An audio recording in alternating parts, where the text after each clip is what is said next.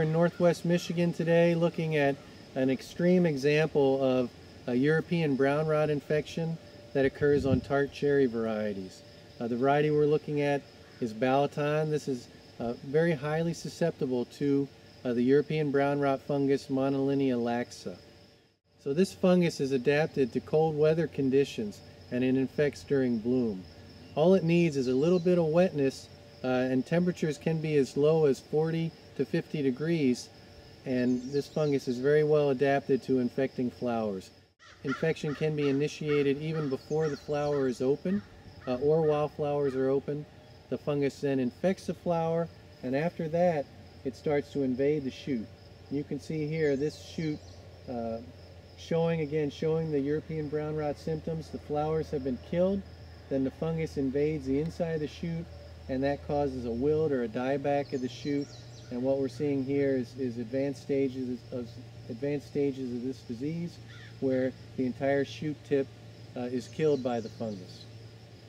The inoculum for this disease comes from fungal spores, and those spores are actually produced on infection from last year. So the fungus overwinters in these kinds of dead shoot tips and then produces new spores from those tips the subsequent year.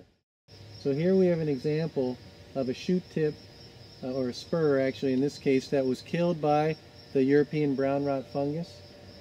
That shoot stayed on the tree, the fungus overwintered in that, and then spores are produced from those shoot tips. Those spores are timed to be released just prior to and during bloom of the subsequent season. So as we look through this tree, we can see many examples of these overwintered last year's infections, and those that produced the inoculum. And then what led to this kind of drastic infection this year was we had a long wetting period during bloom, and we had 2 days where the relative humidity stayed about 90%. So we had wetting, we had cold temperatures, and we also had extended periods of very high humidities, and that was very favorable for infection by the brown rot fungus.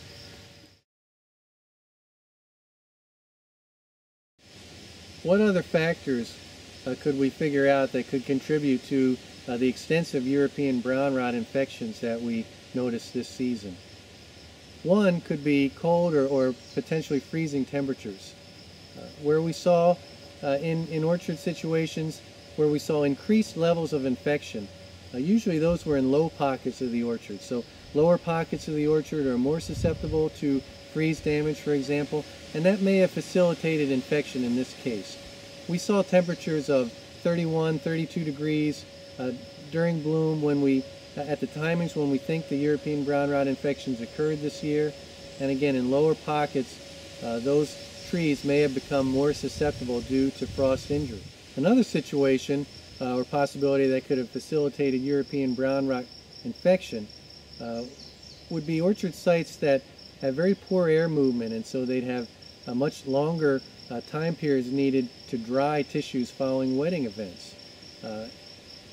Where we saw infections occurring this year, basically in every situation we saw, the orchards were surrounded by windbreak trees.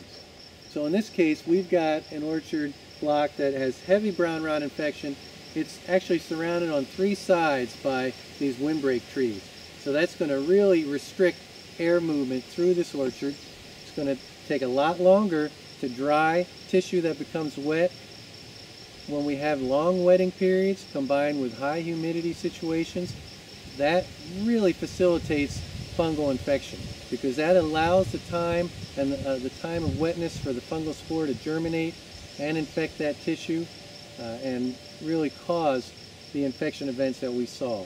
Again, where we saw excessive, and I'm talking about 80% levels of infection in trees, those orchards were surrounded on at least 2 sides by windbreaks, and we could tell that the air movement through those orchards was very restricted.